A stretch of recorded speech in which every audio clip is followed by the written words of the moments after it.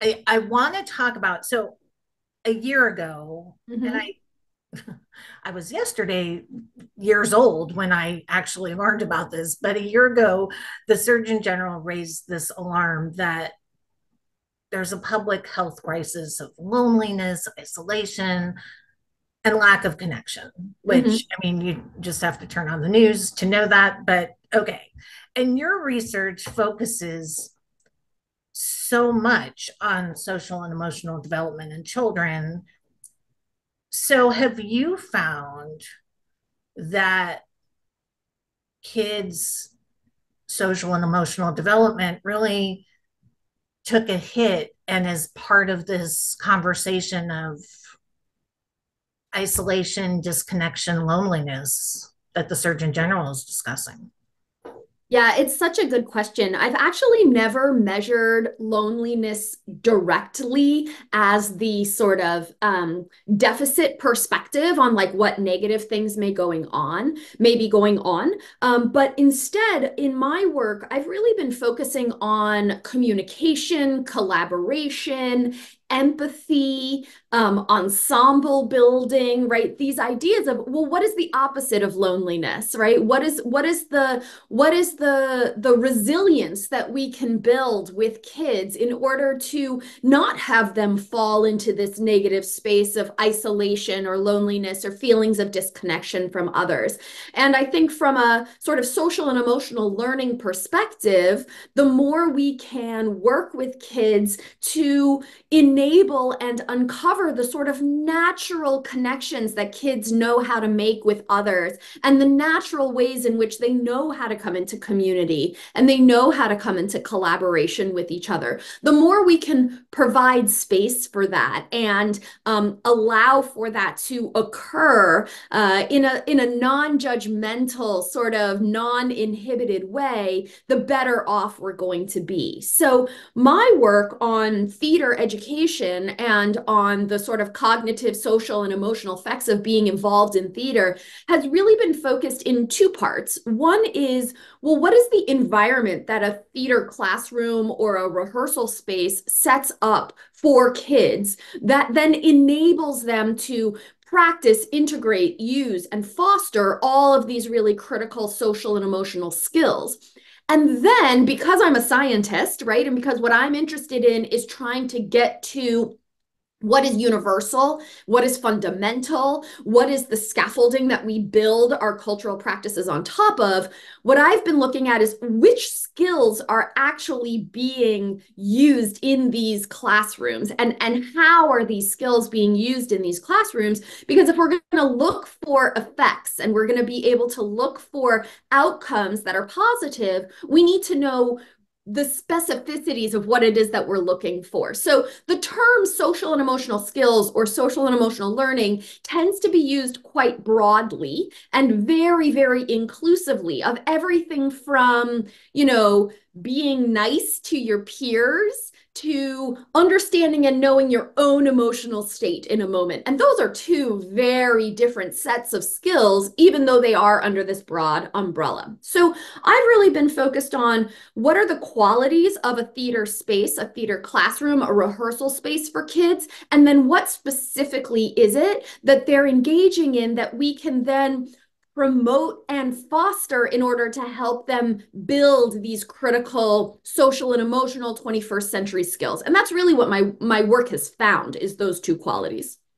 Well, and I love that you're talking about these social emotional skills, and translating the theater space to truly the real world, because that's what learning is. And I was it's funny, but over the last few weeks, I keep hearing this term soft skills. And so I think what we're talking about really is these soft skills. So, how does, I guess, first, can you help define what people are talking about when they talk about soft skills? Sure. And then how theater helps build upon those soft skills? Yeah, my joke is sort of they're the soft skills, but they're the hardest to teach, hardest to define, hardest to foster, hardest to understand. You know, when we talk about soft skills, it's really a term that's used only in contrast with the idea of hard skills, right? So hard skills, I like to think of them not as more difficult, but hard skills meaning they're like firm. You can understand what they are quite clearly. So being able to add and subtract and multiply and divide, being able to understand how the periodic table works, being able to understand the rules of physics or the rules of English language and how you use grammar, those are hard skills because they are definitive, right? They are they're almost like a solid, right? Like you know how math works because it works the same no matter what context you're in. 2 plus 2 is going to equal 4 everywhere in the world. Actually, that's not true. There are places in the world where 2 plus 2 equals many, right? Because there are some cultures and some languages that don't really have like a mathematics culture that goes above 4, but those are rarer and rarer at this point. But when you put 2 objects and 2 objects in a pile together, you're going to get 4 objects no matter where you are universally. There you go. So that makes those skills and that knowledge hard in the fact that like solids are hard, right? Like a block of something is hard.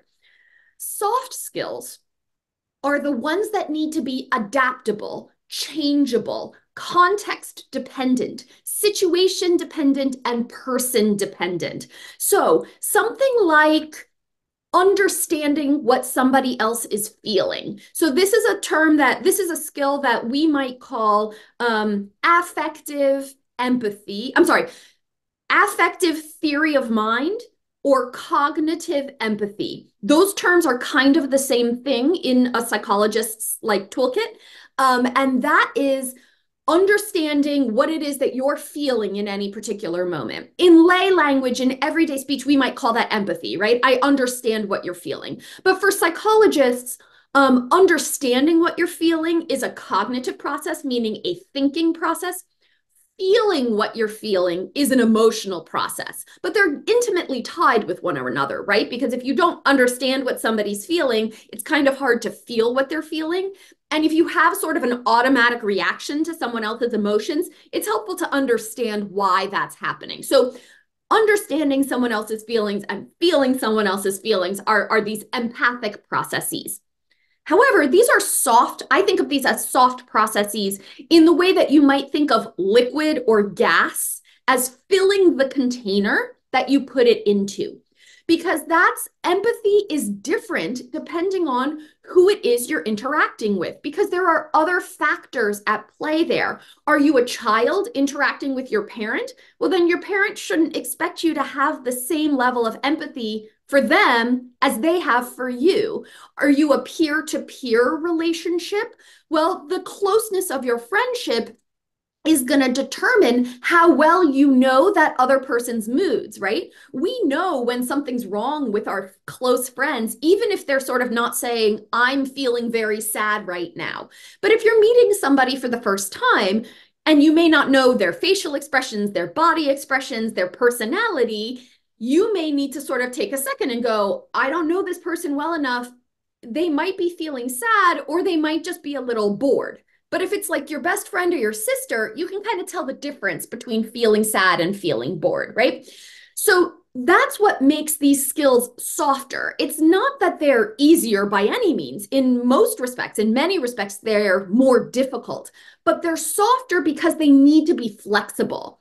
To, you know, let's say you're in a school classroom, your emotional regulation in that school classroom is going to be different than if you're out on a Friday night at dinner with your family, which is going to be different than if you are sitting in the audience of a theater, right? And the ways in which we have cultural norms to express emotions, to control our emotions, to connect with our emotions, those are also different, not just in contexts, but across cultures. So the norms of how much emotion you're allowed to show in a theater is different if you're at, say, a rock performance, right? You're like at a club, like at a band where you're allowed to like scream and clap, versus if you go see something like Hamilton, where when you're going and sitting in that theater, the norms of the theater, you're not supposed to be singing along with that show. Like, I know you know the music really well, but you're supposed to be quiet. And then let's say you go to another culture that you're not familiar with, and you go and sit in an audience there. You need to learn the rules of that culture in order to know how to regulate, express, and understand your own emotions. So soft skills are the ones that are variable and that take time and cultural understanding in order to build. I have not answered the second part of your question, which is how is that related to theater? Well, and how does what we teach in the theater classroom, or in the play environment, because not all schools have theater necessarily, Sure. um, how does that translate to not just, well, I'll ask it this way, to teaching these soft skills. And then the second part of this question is for you as a psychologist to measure how the soft skills, because that's a whole different conversation. So we'll get into that a little bit in a little bit. But Yeah. how does the arts teacher, how does what's happening in the theater arts classroom teach these soft skills? Yeah, so I have a few different hypotheses that are built off of previous research in my lab, but not directly tested yet. One is that the theater classroom has two really important qualities to it that are not replicated almost anywhere else in the educational curriculum. The first is that the theater classroom is embodied, and the second is that it's contained. And what I mean by that is that the theater classroom asks of its students to use their bodies to express both themselves and their characters. So when you are in a theater classroom, you are asked to express all sorts of words, ideas, emotions, desires, beliefs, intentions, subtext, right? You're asked to express all of these things physically with your body, right? Theater is an embodied art form, and it's an embodied art form with narrative on it. So other art forms are also embodied, right? You're physicalizing with paint or sculpture, you're physicalizing with dance, and other art forms are also narrative, right? You're writing poetry, you're telling a story with music. However, only theater has both like the use of the body and the use of a story. And so I think that is really a laboratory for real life, because in real life, we're constantly looking for cause and effect. We're constantly looking for arc. We're looking for beginnings and endings. And we are embodied creatures, right? We are out walking around in the world, interacting with other people. This is part of the reason why being on Zoom all day feels so bad, because you're not involving your body over time. The other factor about the theater space is that it is contained. So this is supported by a good amount of evidence in my book that's coming out in July, which is that when students enter into a theater space, they begin their theater time usually with a moment of preparation. This can be physical warm up. It can be meditation. It can be a sit down discussion, a reflection on what they've been through outside of the theater classroom. They have to leave their backpacks at the door. They are asked to come often into a neutral space or a blank space in their bodies. And what that does is it sets up a contained space for these students where they don't have to still be concerned with the world outside them. They are invited to sort of reflect on it and prepare for something new. There's not a continuation from their outside life to their inside life. And what this does is it sets up a sense of safety. that all of the other theater activities are then poured into. So when students are asked to be playful in a theater classroom and like invent animal characters to walk around in, the safety of that space and the containment of that space lets them be exploratory, lets them release some inhibitions and be playful. And then the theater space is often closed out. And this, again, I've got found lots of evidence for this in my book, that the theater space is closed out with a moment of reflection or a moment of like ending. And so you have this almost ritualized classroom experience. And I know that this is also like rehearsal experiences are like this, performance experiences are like this, where you enter into something and then you exit from something. And the boundary conditions of that allow for this real sense of like consequence-free mistake making, trying new stuff, being flexible, trying to commit to a choice. And then if it doesn't work, you move on to something else. And those two things, right, the embodied practice of theater and then the contained space of theater allows students to try on other people's emotions, try on a context that you might not otherwise be in, like practicing a scene that takes place in a police station. Try on this idea of weird language that you might mess up, but then your friends are also messing up. And so you're trying to find connection through Shakespearean language or through heightened speech that's translated from ancient Greek, right? So the space itself encourages this sense of emotional knowledge, emotional connection, emotional understanding. And then on top of that, there's the we're all in this togetherness of it, right? And I don't think that's necessarily unique to the theater classroom, right? There is a sense of we're all in this together. This is why people love sports, right? And going onto sports teams. When you're playing in an orchestra, certainly, like you really have to be an ensemble with the other members of your musical group. So theater also has that groupiness, right? Theater also has that sense of we're going to collaborate. We have to learn how to communicate. We have to learn how to work together towards a goal. But then you do that within this embodied space and you do that within this safe, contained space, and you just can't get anything like it anywhere else.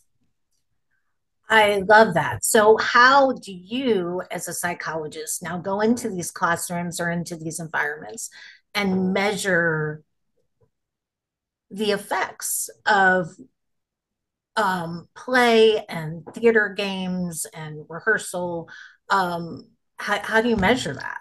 Yeah, this is the question of my life, right? How do you take something that is so complex and so individualistic, right? Because those are two truths about the arts, and they're two truths about theater specifically, which is that a theater classroom is not one thing. A theater classroom is many, many, many different things, right? And the label you put on it, is it an improv class? Is it a scene study class? Is it a rehearsal class? Are we just learning how to act for the very first time? Or are we doing like advanced, really devised, improvised work that we're trying to get a message across about a particular political idea that we're trying to explore through our work, right?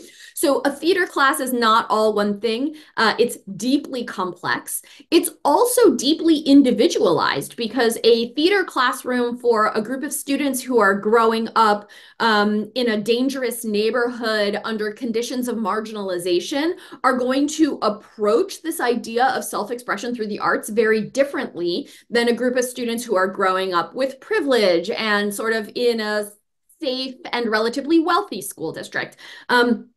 So I've approached the question of measurement in order to get through all of this in a few different ways. So the first way that I approach this is from a naturalistic, observational, qualitative perspective. And those are really big words to basically mean I go and I'm in the classroom and I see what's happening with my psychologist's viewpoint, right? With my training in developmental psychology and all of the different elements of social and emotional and cognitive and neurological development that I know happen in an adolescent age group, I go into that theater classroom and I see, well, what is it that the acting teachers are talking about? And what are the exercises that they're giving to these adolescents to perform or to do? And how are those related back to different kinds of psychological constructs?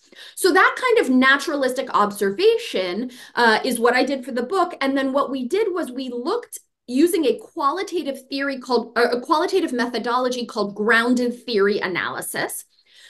Basically, what that is you look at the data in its most raw form. So in its most unprocessed, unadulterated form. So I had 56 hours of film. I had 56 hours of film of these acting classes from all of these different school districts. And I just watched them over and over and over and over again until patterns began to emerge. So one of the first patterns that emerged is that every kind of activity that's in an acting class falls under one of 4 different kinds. So there are preparation activities where they're warming up.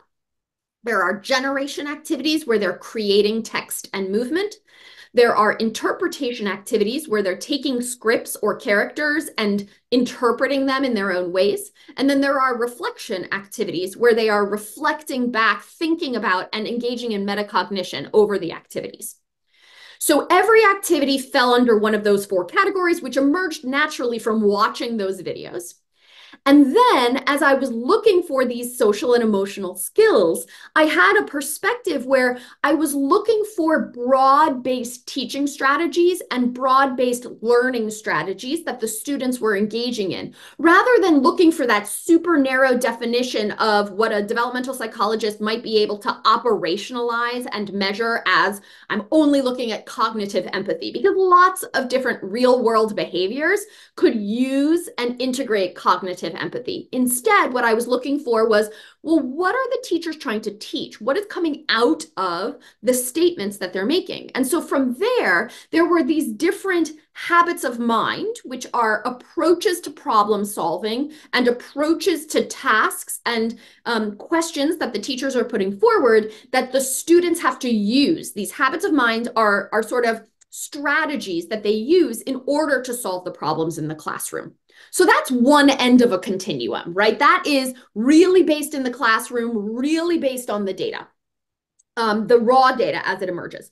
On the other side of the scientific continuum are randomized control trials, right? Blinded, double-blinded randomized control trials. And that is what we hear about when we hear about medical trials, right? When you are testing the efficacy of a new pill, the doctor doesn't know what pill the patient is taking, the patient doesn't know what pill they're taking, and then you measure what happens as a result of taking this pill. And some people are taking the real pill, and some people are taking a placebo pill, and some people are taking something else, and you do it that way. So to use that kind of methodology, you have to go with much younger children who don't have preconceived notions about what theater is or what it does or why it works. And you have to have people who are delivering theater who also are not aware of what kind of outcomes we talk about. Now, there's definitely an argument to be made that when you do something like a randomized control trial, you can't possibly be doing theater, right? You're doing something else. You're doing something theater adjacent. And so I don't want to claim that the randomized control trials we've done in my lab group are that I'm doing theater in the way that like an acting teacher would come in and like create classroom environment and stuff like that, because we definitely were researchers coming in and doing it.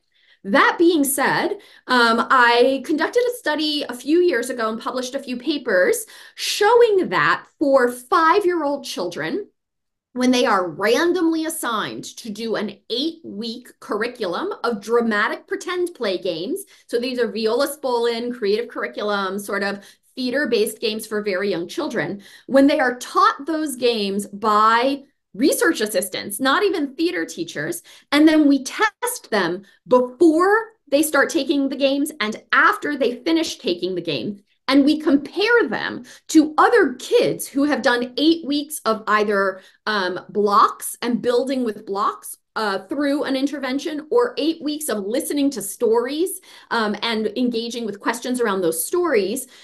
The kids who are in the dramatic pretend play games are getting better at their emotional control and regulation over the course of those 8 weeks, above and beyond the kids who are doing block play or story time.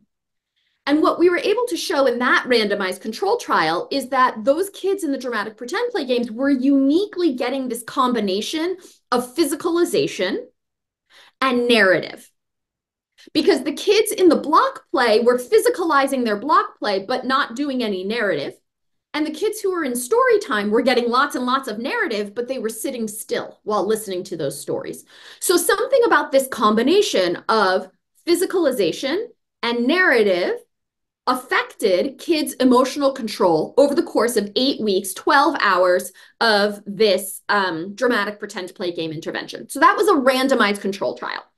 And then there's a bunch of stuff in the middle, right, of this continuum of scientific rigor. In that randomized control trial, we used validated, reliable, standard psychological measurement of emotional control for this age group, right? There's a huge sort of body of research dating back at least 75 years, let's say, at this point, of how to test things like empathy, theory of mind, emotional regulation, emotional control, peer relationships across a variety of different age groups. And so if what you're interested in is the standardization of the measurement, then you can look to expertise that already exists in developmental psychology, in cognitive science, in social psychology.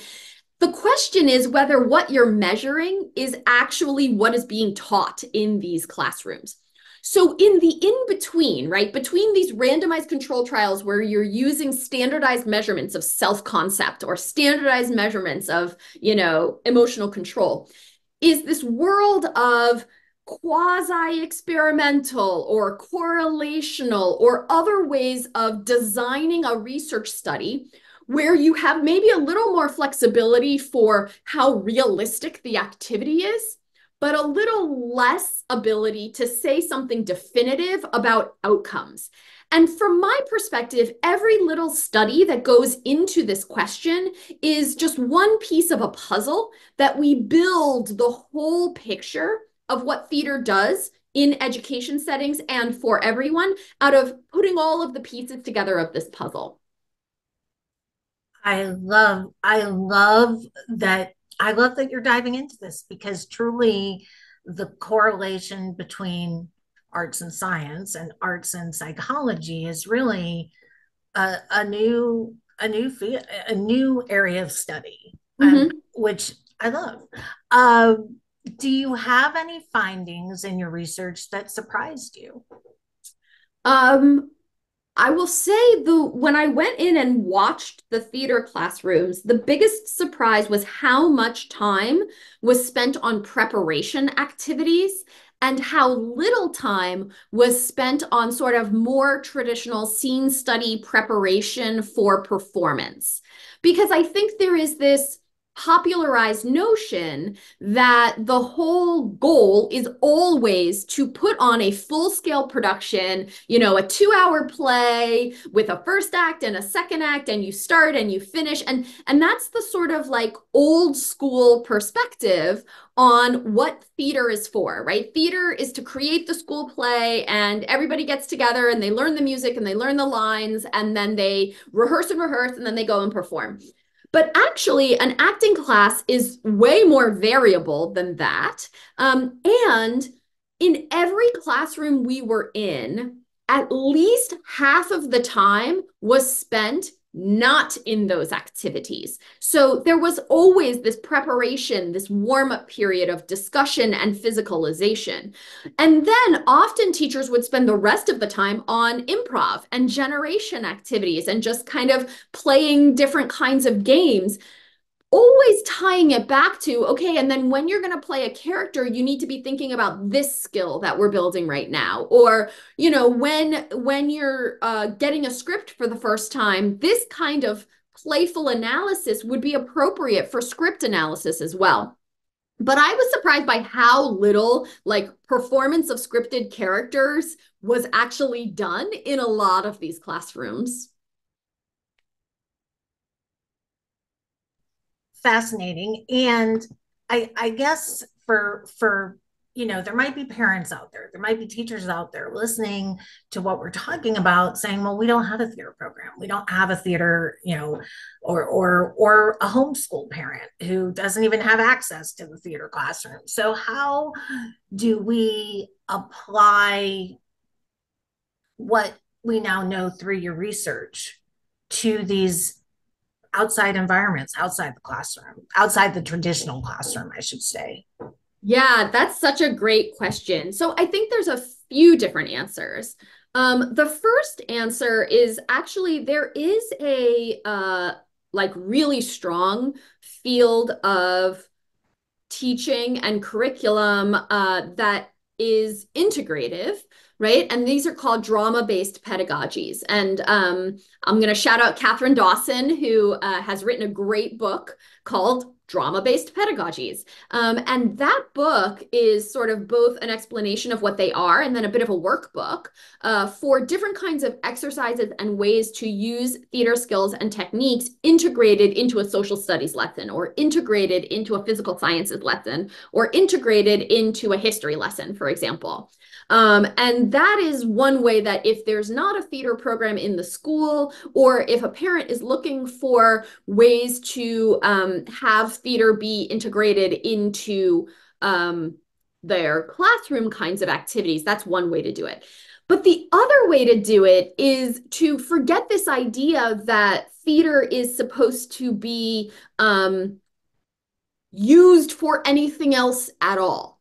Because I will say that one thing that I always want to be careful of is that theater does not become a Trojan horse for other kinds of outcomes, because that's not why we do theater in the first place, right? The reason theater exists is not because it makes us better at empathy. The reason theater exists is because people are motivated to listen to stories and tell stories.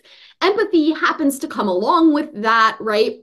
Emotional understanding happens to come along with that. But the quickest way to kill somebody's inherent love of an activity is to say, we will now do our 30 minutes of theater for emotional control exercises, right? This is why, I mean, it's a great metaphor actually for it's always more fun to go run around a soccer field and kick a soccer ball with some friends than it is to go out and run 10 laps, right? And maybe there are people out there who love running laps, and I'm so jealous because I hate it. But if you're going to get me out to like kick a soccer ball around, I'll get some sneaky steps in there and some sneaky exercise in there, but I'm doing it because it's fun to play with my friends, right? So I think for theater, for its own sake, right?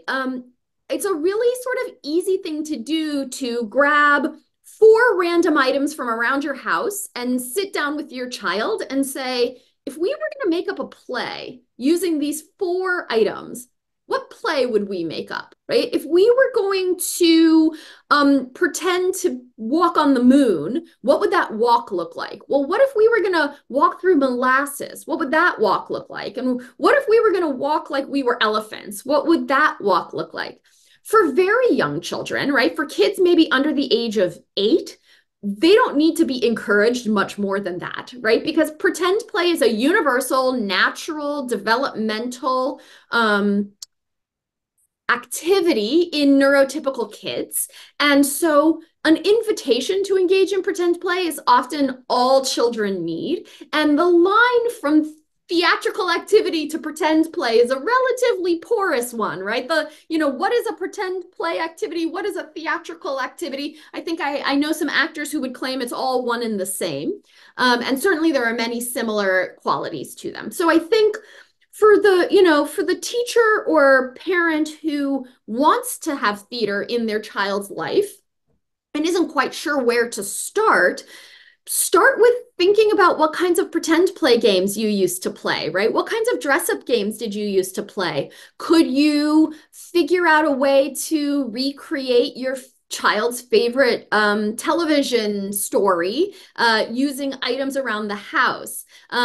Could you think about different ways to put characters or emotions on everyday activities, right? So let's clean up the room, but let's clean up the room pretending we're robots. Let's clean up the room, but pretending that we are running away from home. And so we have to get everything as quickly as possible. Let's clean up the room, but let's pretend we're ghosts. So we're trying to move things without anybody noticing. Let's clean up the room, but pretend that we are, that the whole room is filled with molasses. And so it takes us a very long time to clean up the room. So integrating the kind of improvisation, pretend play, imaginary games into everyday activities can also sort of start getting you there if you don't have any theater background or theater training at all. But the key to all of this is the physical with the narrative. Yeah, the key to all of it really is that sort of like physical engagement with the world, right? So you're embodying the emotions and the actions, and that there is some kind of character or narrative on top of it. And then also really important, is that safe space, right? That idea that like, this is just play. This is just fun. This is consequence free. You can't say the wrong thing. You can't do the wrong thing. Every way of walking around the room is the right way of walking around the room. And we give people applause and we give them thumbs up for trying, right? It is the trying that matters here. And then that gets shaped and molded as you get older and older, right? Certainly, the idea of a fully consequence-free environment doesn't quite hold water in a school, right? There are limits on what you're allowed to do and allowed to say. But if you're just starting out, if you're just trying, it can be pretty open to however you want it to work. And your research really is against this backdrop of arts funding being cut all across the country. On the one hand, we're having a national conversation about isolation and loneliness and soft skills. And then on the other hand, we're taking out the very programs that seem to help nurture these skills. So, how can we leverage the research to rally for funding? And are there organizations that are doing that people need to support? Yeah, I mean, it's interesting because, of course, I didn't get into this work to do any sort of advocacy, right? My research and my interests are really based in sort of scientific curiosity and wanting to know more about this topic and wanting to understand it more deeply. But I think sort of naturally, when you're involved in the arts, advocacy has to emerge because of what you just said, which is that the arts sort of, and theater in particular, usually ends up being the first thing to be cut, right? As soon as a budget is squeezed, the first thing that's looked to is to the arts. And within the art forms, the first thing that's looked to is theater, right? The theater program is always going to be cut before the music program or the visual arts program. But the arts programs are always going to be cut before the sports programs, and they're always going to be cut before the math program or the reading program or what have you. I think, this is a really complicated question. I think it's a really sort of like, there are so many factors at play. There's factors at play all the way from the fact that it's easier to measure achievement in math and science than it is to measure achievement in theater and music, right? So it's hard to defend what you can't necessarily provide, like a quick infographic of achievement on, although I'm trying. I have infographics in some of my papers about the skills that are gained over time in theater. I think a second part of it is that because theater is so individualistic and because the arts are so individualistic, what is an important work of theater to you may not be an important work of theater to me. And so I think the conversations sometimes miss each other or skip each other because some people may say, well, I love theater, but Shakespeare, I can't get into Shakespeare. So if it's Shakespeare, then what's the point of doing theater? I love a big Broadway musical, but these more sort of serious chamber musicals that are dealing with like mental illness, I don't want to spend my time and my money on that, right? So I think the individualistic nature of theater is part of the reason why it's so exciting and why people love it, but also sometimes I think why it's harder to get a grip on. I also think theater purposefully and for all time, Western theater is trying to get people to examine issues that they don't necessarily want to examine. So theater has always been sort of very much about the boundaries of what we consider to be normalized and the boundaries of decorum. And all that to say, theater has a lot of work to do sort of within its own house, right? Particularly around issues of gender, issues of safety, and issues of race and ethnicity, and being racially inclusive beyond tokenization, or radically inclusive beyond like the gender binary, for example. There are strides being made, but certainly there are differences between like more mainstream forms of theater and more like I was going to say radical forms of theater, but also sort of more progressive forms of theater. So I think that also, that part of the conversation makes it difficult because theater makers are often trying to make change, and it requires time and space in a way that you can teach math facts pretty quickly. But theater, it might take a whole semester to put on one scene. And that kind of goes against the rapid nature with which we expect our children to learn right now. So I think that the sort of lack of testability, the ethos around inclusion, the ethos around speed, and what achievement looks like, I think all of these things, the values that our education system is sometimes forced to uphold because of the constraints put upon it by various forces, make it much harder for theater to continue to be at the forefront of conversations. I will say it's also, I think, we talk a lot in the science community about science communication and about being able to translate and communicate your science to a general audience. And when scientists can't communicate, the idea is like, oh, well, they really know what they're doing, and I just don't understand. So people tend to put the burden on themselves when they can't understand what a scientist is saying. But when a theater person tries to communicate and is perhaps struggling to communicate the importance of the work, I think people often externalize that to the theater person, right? And they say like, oh, well, you're not telling me the importance here, and that's an issue with you and your communication skills. And so I don't have a solution to that. I don't have a strong idea of like how we can work to resolve that. But I do think it's an issue to be thinking about, and an issue where science, public communication techniques are important, and I think something for people to learn about.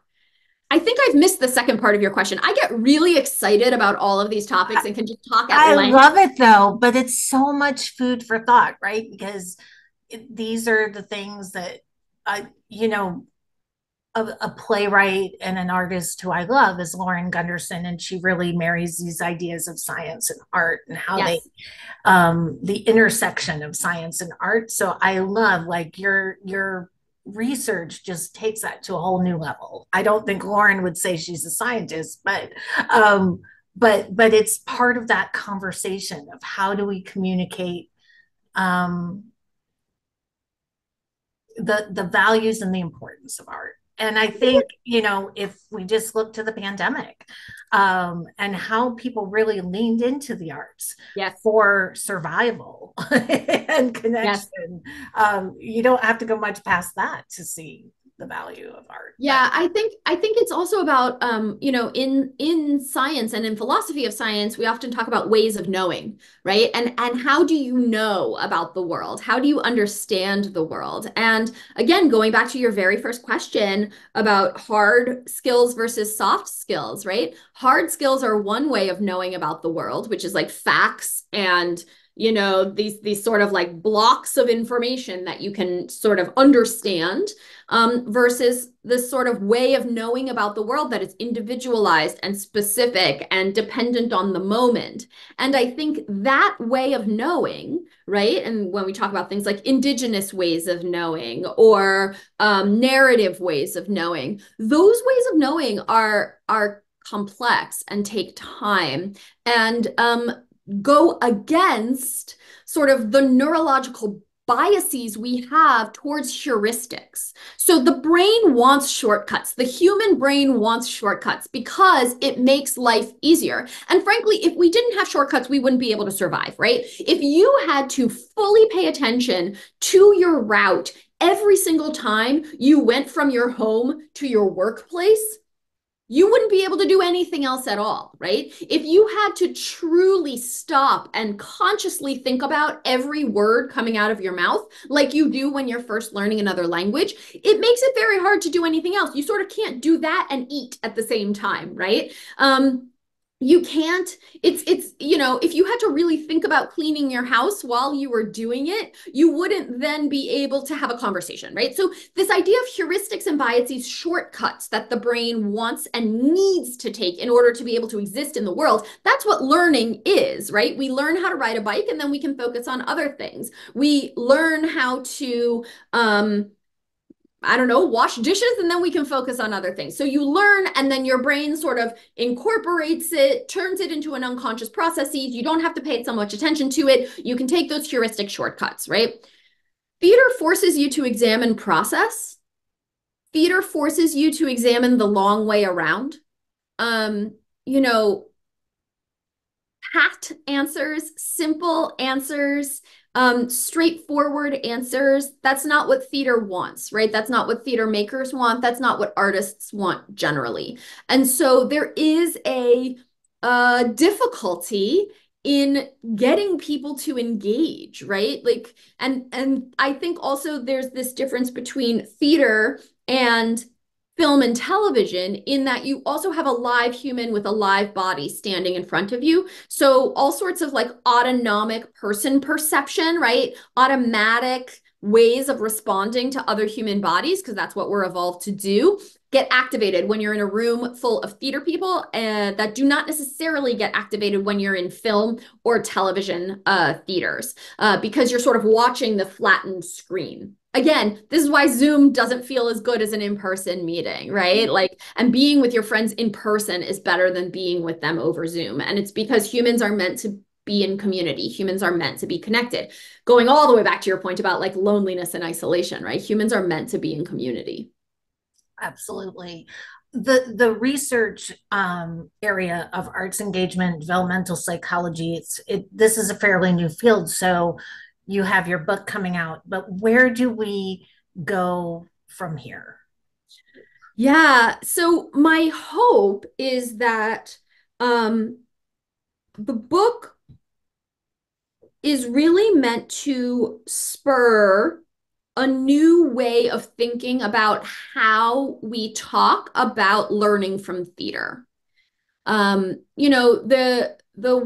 The research in the like 80s, 90s, in developmental psychology in the arts was all about transfer, all about, well, if you learn visual arts, it makes you better at biology. If you learn music, it makes you better at math. If you learn theater, it makes you better at your English language subject test on the SATs. There's some evidence to support some of those claims. There's way more evidence to say that those claims are just not true, right? You can't go take theater class and all of a sudden get an 800 on the like language part of your SATs. That's just not how learning works. And the other argument against that is, well, if the arts make you better at math, you know what else makes you better at math? More math. And so in the end, it's still not an argument to put the arts into schools. It's just an argument that math is more important than the arts, just sort of packaged in a slightly different way. So that was a lot of the work of the 80s and 90s. And then the work sort of into the 2000s and for the last 20 years or so has really been trying to get at this perspective of art for art's sake. And like, well, what is it that's inherent to the arts? And what is it that is happening in the arts classroom? And how can we make the argument that the arts for themselves are really important? And now I think we're starting to see a bit of the pendulum swinging back, but I think into a better place, which is take the arts on their values for themselves and look for the ways in which they teach you to interact with the outside world, but not necessarily based on what the outside world thinks is the most important, but rather what the art form is actually training in itself.